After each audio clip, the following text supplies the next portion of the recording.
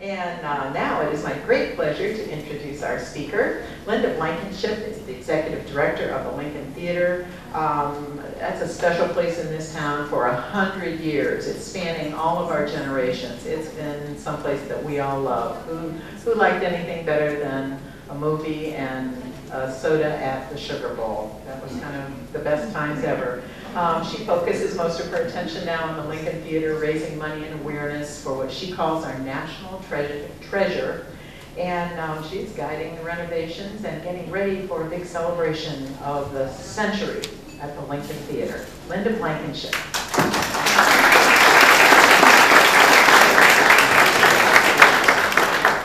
Well, thank you.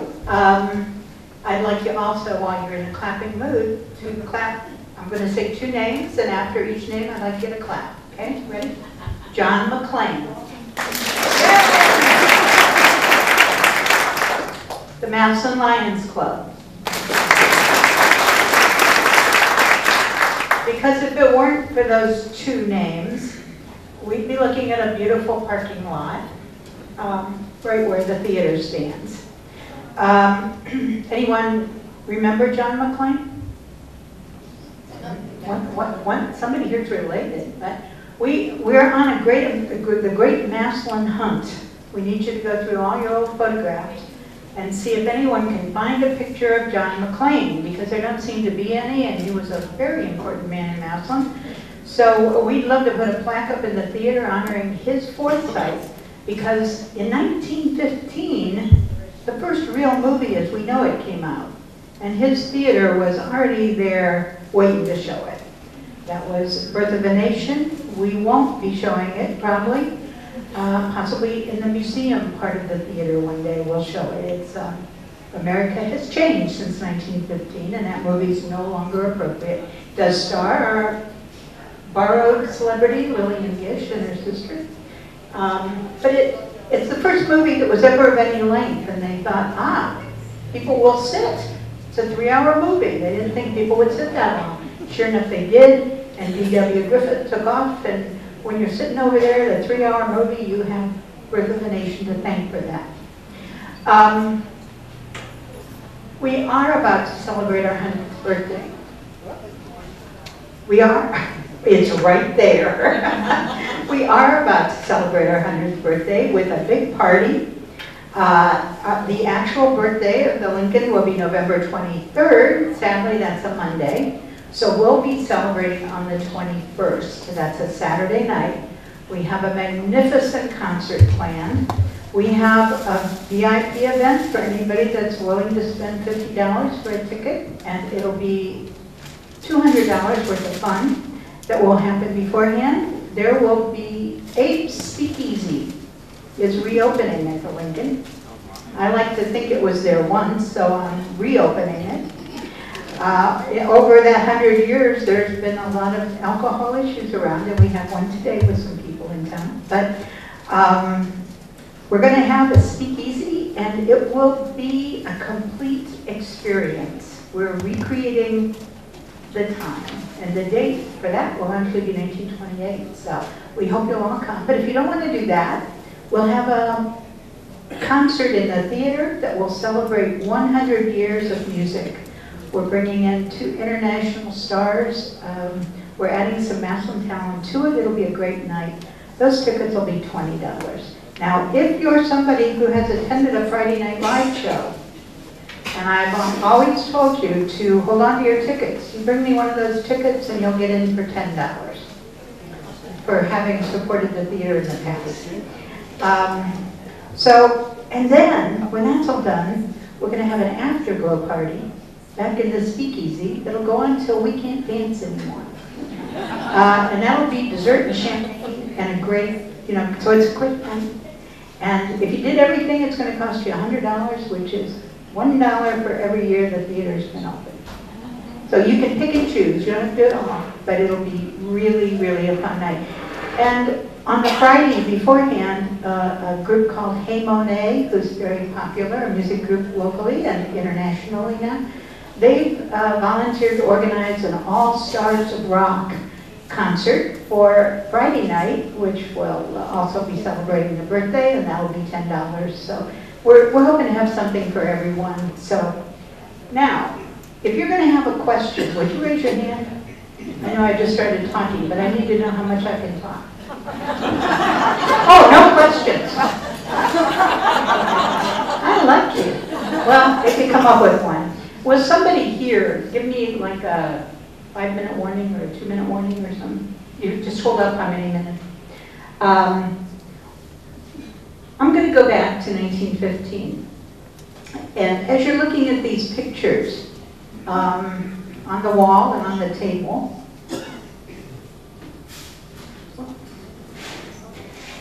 I'll start with this one. This is the front page of the Independent. When the building Howe Front had proposed new theater to be called Lincoln Will Look. Now, when you look at that, you will realize, yeah, you can, I forgot you're the wrestling girl. You'll notice that it still looks the same on the outside, doesn't it? Does anybody know what was there before the Lincoln? I bet Margie can't talk. Who? What? A house, yes, but a very important house. It was James Duncan's home. And for some reason, and it looked a lot like the new home he built, but at some point he moved up the street into what is now our library. So everybody was very excited about this because John McClain was building the most expensive theater ever built in Ohio. Now when we say theater, that's including opera houses. There weren't movie theaters, nobody had done that. But of all the theaters ever built in Ohio, the Lincoln was the most expensive. And it's thanks to his good judgment that it's still sitting there. Because what happened to most movie theaters? Anybody know what was the #1 cause of them not being here anymore? Fire. They caught fire. If you've been to the Lincoln, you'll see we have a projection, an old projection machine now. When we installed digital, we brought down for people to look at. And you will see that once upon a time, the only illumination available to get the picture down from the projection booth was a flame. It was ignited in the projector. Those projectors are called carbon arc projectors. There was a piece of carbon cotton, looked like what you put in a lantern, if you were burning oil lantern. They would light that, and then the movie, made of very, very flammable nitrate, would pass over the spool right in front of the flame. And that was the only illumination they had to get that flame all the way down to the movie screen, which in the Lincoln was farther than anybody had tried to send it yet. So the way they made that work was the first screen in the Lincoln was made of gold, because that was the only substance reflective enough to make it work. So we don't know where that went, if it's in your basement. Because it's somebody's basement. We'd love to have it back. Anything else that ever came out of the Lincoln, we'd also like to have back. But Mr. McClain said, okay, I'm going to do this. Now, what we understand is he told his wife that he was spending $100,000. That's 1915, and that's a whole lot of money. But if he shops the way I do, and report to my husband the way I do, I'm going with $200,000. Whatever the price was, it was worth it. He bought the best of everything so the theater would not burn down. They laid, the walls are 26 inches of solid brick. Belgian brick. Still, the theater is still as square can be. It has not, you would think a 100-year-old building would be sagging. It's not. The floors were laid of wood, of course, and then they concreted the tops and the bottoms of the floors. The huge steel beams that are everywhere in the building were also coated in concrete. because if your floors and your beams can't burn, your theater will not burn down. The other unusual thing they did is they only used mahogany wood. And mahogany wood is almost impossible to burn. Now at 100 years, it's almost impossible to put anything into. You know, it's so the best of everything. The interior, and I brought some little, you can look at these when you come in. They're just some pictures that someone found and brought to me. We had no pictures of the interior of the theater in 1915. So we just kind of had to guess. I don't know what they had when the Lions started redoing it. They may have had some pictures, but I haven't seen any. This little thing has, it says the Lincoln Theater, Massillon's modern place of amusement.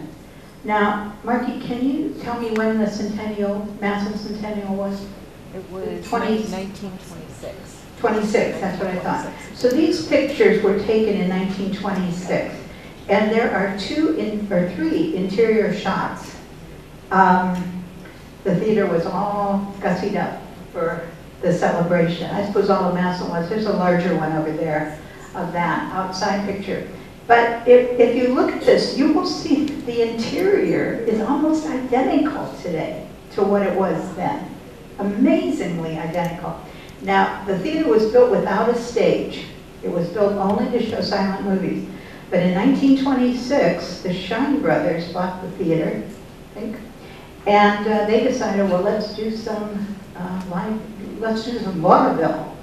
Apparently Massillon needed some vaudeville. So they built a small stage and added on the dressing rooms, which we have just totally, because the Shine brothers did not have the same feeling for spending money that John McClane did.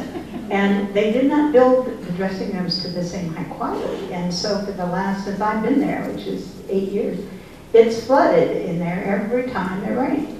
It's underground. You know, half the theater's underground when you're sitting in there. You're underground. The theater doesn't leak, but the dressing rooms did. Turned moldy, they were horrible. And an embarrassment, and they didn't smell good.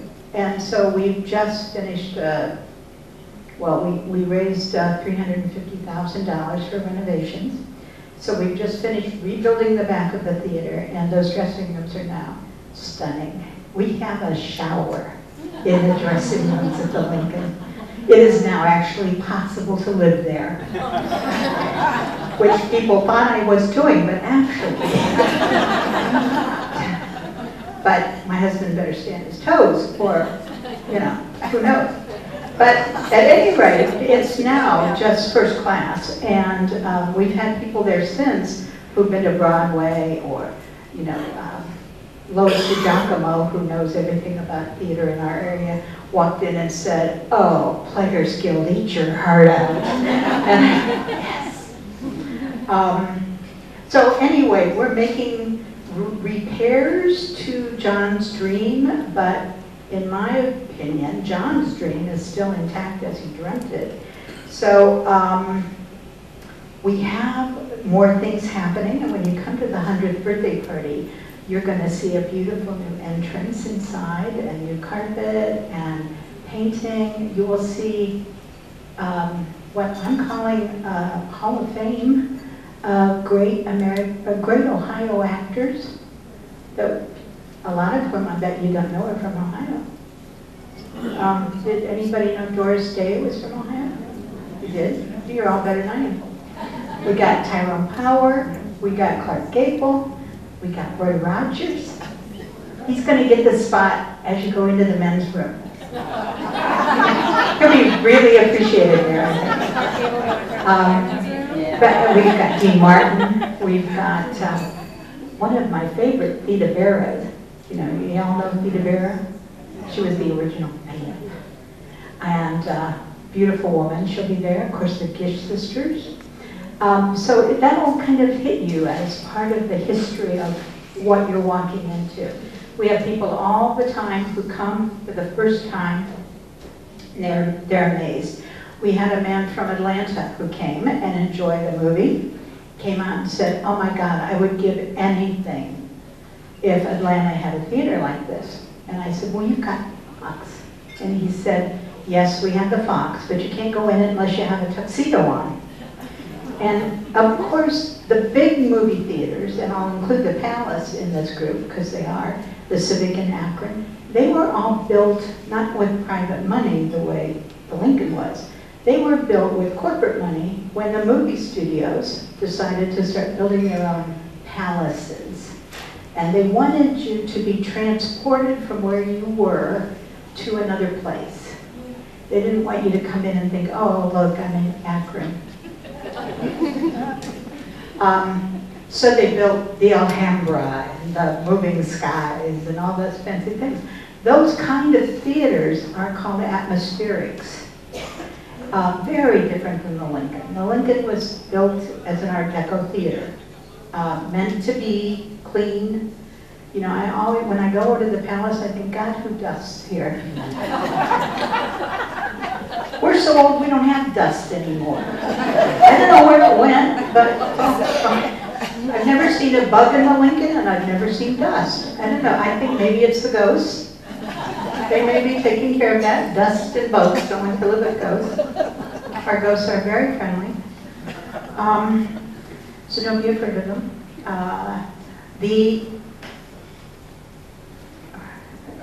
I've got 62 places I want to go with this, so I won't.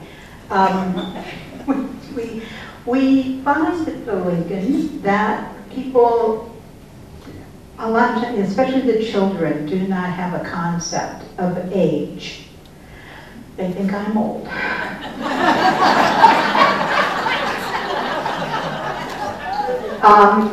And I was feeling really good about not being old till I realized theater's only 33 years older than I am. How'd that happen? I too was built with good material though, as were all of us, so, you know. Anyway, when I talk to people about the Lincoln, I like to point out that in 1915, when the theater opened, we had Civil War veterans sitting in the seats. You can still sit in those same exact seats in our balcony because in 1953, when Warner Brothers bought the theater, they were too cheap to replace them. I tell people who are sitting down in the theater, you're sitting in the new seats because they came in 1953. That usually gets a laugh because that's not new anymore, I'm told. They are very comfortable, and the Lions were good enough to spread them out, put cup holders on them, which you never see in historic theaters, and give you lots of floor space for your legs. Theater was built for 1,100 seats. Now we have 640. So you have that much extra leg room. So thank you again, Lions. They also, the seats used to tip down like this, and the Lions took the time to put little things on them so they sit straight now. Because I always used to feel like I was falling out of them. And they recline, which is unusual too. That was a real innovation in '53. In '53, Warner Brothers also changed the marquee. That is not our original marquee. The original has had several variations. When you look over, you know, at some of the pictures, you'll see different kinds of things up front. Now, of course, we have the digital, and I know some people in this room didn't want us to do that. I won't mention any names, but we were in a situation of having 83-year-old men climbing very high ladders to put the little things on that, which they were willing to do in the winter. But then we got so busy doing so many different things, it was impossible. So we just had to go to digital. But I've always wondered, was it the actual, did people think we were going to take that old marquee down and put something totally different in? Because all we did was just replace the center section. Now we still have the old marquee, and we have the old letters, and I'm going to bring them up into the outer lobby so people can, you know, see how that worked, how you did that. I want to bring young people in, or anyone who would like to. Our first museum event, we'll be teaching people how to splice film. and run it through the reel-to-reel projector. Because the sound a reel-to-reel projector makes is now endangered. They haven't put anything on film since 2013. So film doesn't exist anymore. When we get a movie, it's on a hard drive. The $75,000 digital projector is a big black box with a couple computers sticking out and a place you shove the hard drive in.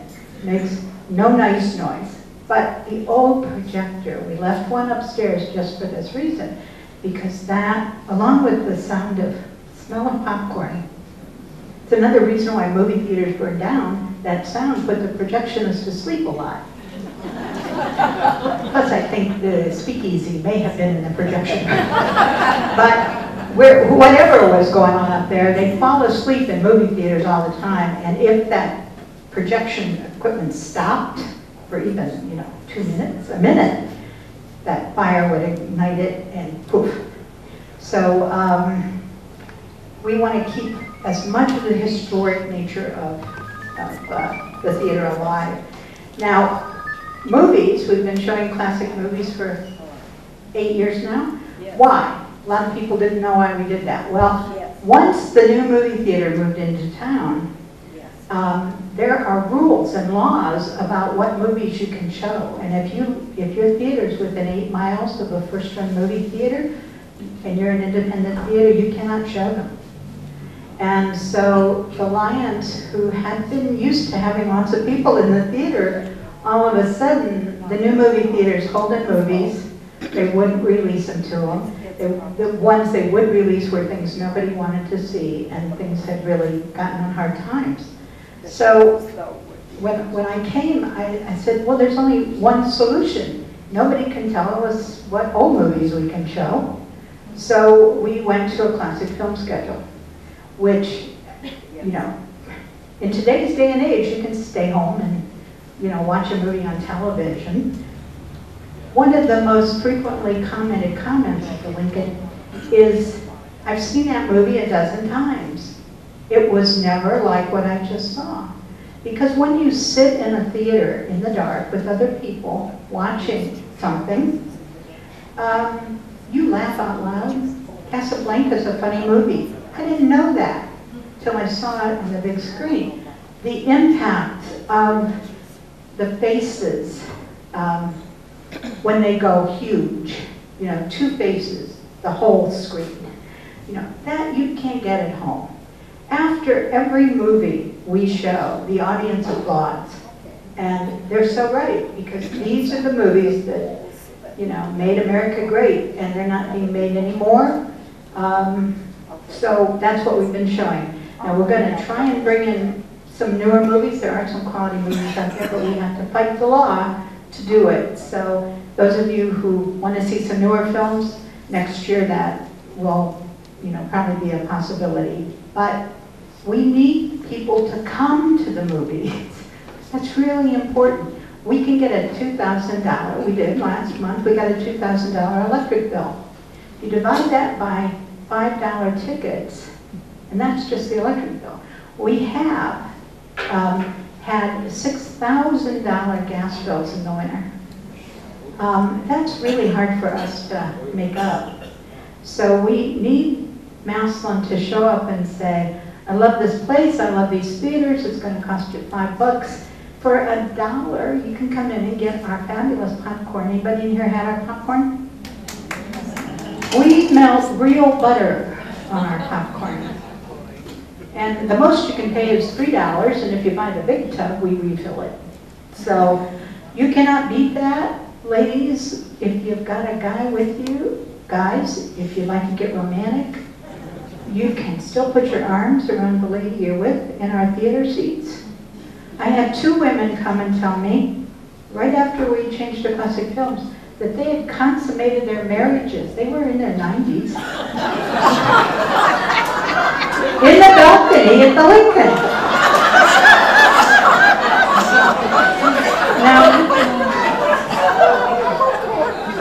Now, I thought I was good, but no way I could have done that.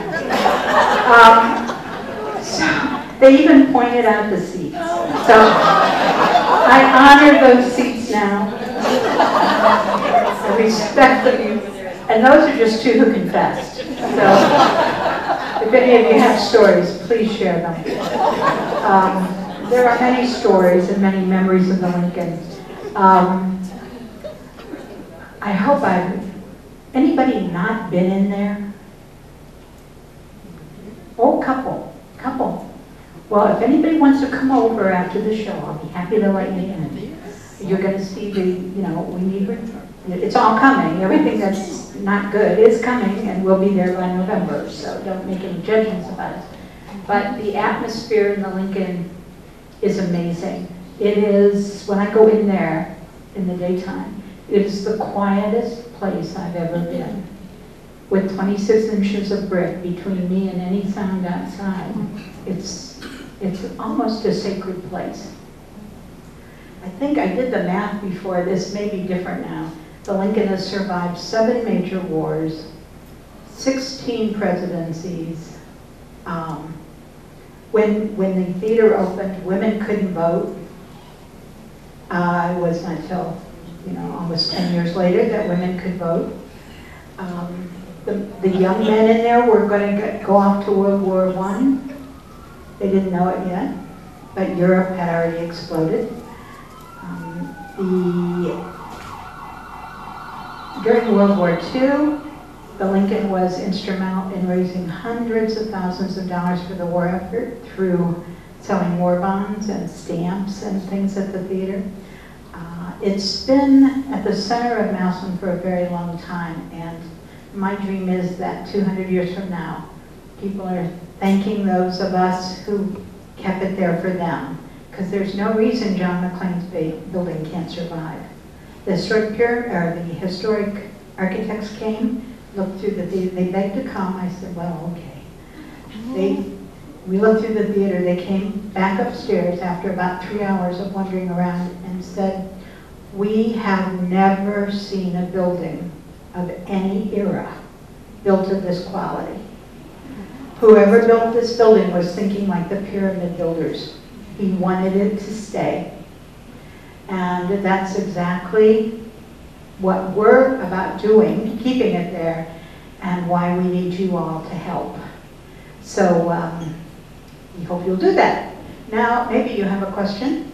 Anybody got a question now? Yes? Was that McLean Grocery? Yes, McLean Grocery. You talked to Jackie down there. She married into the family. Smart woman. She's also trying to find a picture, but I told her, let's just pick out a man of the era. I want a plaque. I want to honor him somehow in the theater. So if anyone's got a particularly distinguished ancestor. Yes. The marquee out front, what supports that? Is it safe the way in this day and age it's supported? Has it been inspected? Oh yes, and we just had the roof redone on it, so we've just had people out on it. Again, we can see that from the inside of the building. And if you'd like to come up and look at it after the meeting, I'd be happy to let you look out the window. I noticed you have 3 steel rods that are bolted. Right, which are going into steel beams. So it's very secure. Okay, thank you. I mean, to the best of our knowledge, so it falls down. But we're not aware of it being anything but as secure as the The building. marquee got steel in it? Yes, Or yes. Yeah, we thought about putting a little dance floor out there on top of the marquee. I have a lot of ideas. I thought a nice roof garden on the top. If anybody's got a lot of money, leave it to the Lincoln and I'll spend it for you. Okay, anybody else? Yes? Well, I'll get there. You said they changed all the seats in 1953. Yes. Any idea whatever happened to the old seats? What happened to the old seats? They just got rid of them? The old seats downstairs, you know, because they're still upstairs. Yeah, I know that. Downstairs, I'm going to guess Warner Brothers, being Warner Brothers, would have taken them to some other theater that they either owned or, they would have sold them on the market. They wouldn't destroy it. No, but they're probably gone by now. Yeah, yeah. Yeah. I don't know. They may have just come in and put them on the garbage. You never know. If I could time travel, I would. That's why we're having a speakeasy for the party. Yeah, you know, hindsight's always 20/20. Yeah, right. Somebody threw away the building plans. So, you know, lots of things have been thrown away. I'm left with a couple things that I really treasure. Yeah. You didn't mention a bank night. Bank night, And you yeah. also had a quiz program over WHBC on the theater. Oh, a bank, well, of course, bank nights were a staple, but You still A had, quiz- you still had the cards there in the early 70s, didn't you? Down in the basement of the the cards, the register, people that joined the bank club. I don't know. Maybe in the 70s, I see, because Warner Brothers threw some things away, and I'm not saying anything bad about this, but the Lions threw away some things too, so what we have left is all I know of. But I'm sure, I mean, you should see our basement. It is full of stuff. I wouldn't be surprised. Well, Mrs. McLean was still when they had this early 70s. Oh, okay. My son was supposed to be an usher, Ah, and I was down in underneath with all, yes, no. they had all the membership Yeah. cards. Yeah, well, that's ushers are another thing. Anybody ever work at the Lincoln? No? Because if anybody can find us an usher costume, I would love to have it. Or even a picture of one. It wouldn't fit. I would just love to have one too. I mean, we could recreate it if we even had a picture. So if anyone, somebody told me they had a brother in Florida who had one, still had it, and I begged him to bring it to us, but it hasn't shown up yet. So if anyone's got a picture, I'm sure they were orange. Oh, I know. I think I remember a little kind of round cap. My first movie at the Lincoln was The Robe, that I remember. I, like the rest of us of my age, went to the West one, you know. But you aged into the Lincoln. You know, the better movies were at the Lincoln. It was always most expensive to go to the Lincoln. Tickets, even in 1915, they were the most expensive movie tickets in Massillon. And there were other movie theaters, little ones. But the Grand, yeah. How many of you remember the Grand? Because I don't remember it, and I should. That we have pictures, because clearly it had a marquee like ours, so it was, you know, after 53, it's still there. And, you know, I grew up in Massillon, but I have no memory of it. But we have great stories people bring in. Yeah. Oh, 5 minutes, thank you. Great stories people bring in about catching the rats at the Grand. Apparently it was not well maintained. So they like nibble on their feet and stuff. So, okay, more questions. Who, somebody down here have a question? Oh, back there, yes. What was John's wife's name? I'm going to have to defer to, what was John's wife's name? You don't know? Mrs. McLean. That's what everyone's name was.